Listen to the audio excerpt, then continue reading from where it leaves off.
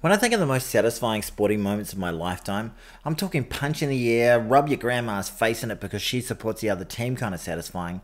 Carlos Spencer's incredibly audacious try against the Crusaders at the old Lancaster Park in 2004 is maybe number one for me, for several reasons. But first, let's get into the sheer brilliance of the try itself.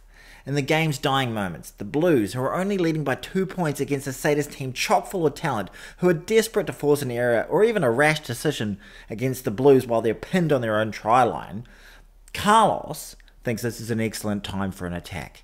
The Crusaders have pinched in on him, the wingers are deep waiting for the kick, leaving a little bit of space out wide. Maybe New Zealand's most underrated sports broadcaster, Tony Johnson, speculates, "Goodness, he's not going to pass it, is he?" Yes, Tony. Yes, he is. Carlos throws a long pass out wide that must have only missed hitting the post by the matter of a bee's penis into the hands of one of the most dangerous attacking threats New Zealand rugby has ever seen, a young Joe Rokothoko. Joe, who's never been known for his kicking, neglects the opportunity to kick it long or kick it out and throws some batshit bananas beautiful footwork as he explodes past defenders with electric speed and evasiveness into the open field.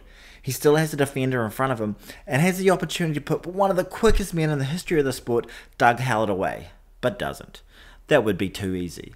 He goes to ground and pops it to a charging Justin Collins, who's done exceptionally well to make it there, especially considering it's the 79th minute of what was an intense match. The Crusaders have appeared to scramble well and have several defenders around the man to execute a tackle.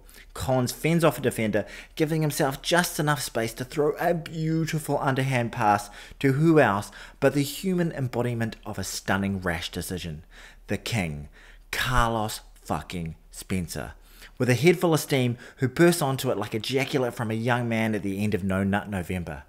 Marshy knows there's no boomfers happening here, but desperately points to the ground in front of him, hoping that somehow he can summon a defender out of thin air. Tony Johnson points out the obvious in a beautiful way.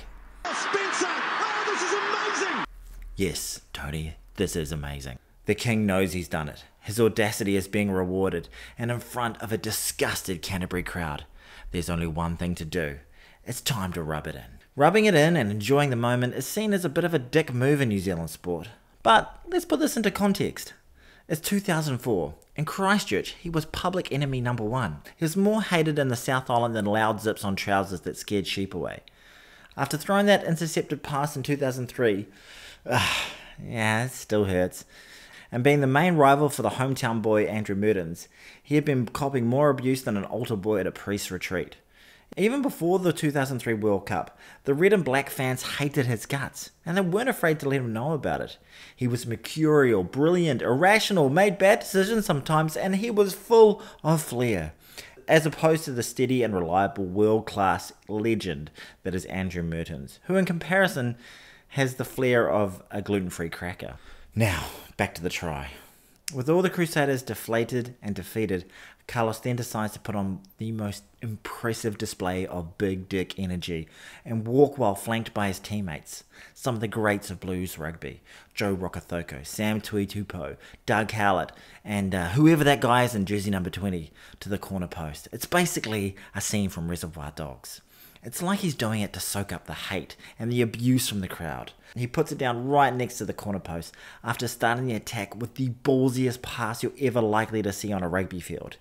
At a moment when the game was on the line and he was under immense pressure in front of a mob of people that would love nothing more to see him epically fail.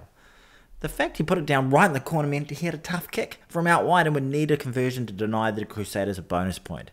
Then, with supreme confidence, like there was never a doubt in his mind that it would go over, he bangs it over.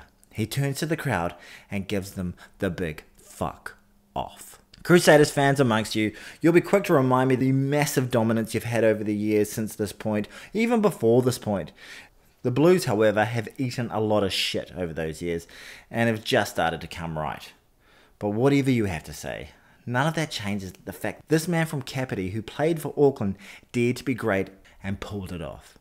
There's only one Carlos Spencer, and he is king. If you enjoyed this content, please like, subscribe, give your thoughts on the matter, and tell me about your most satisfying moment in sport. Thank you so much for watching.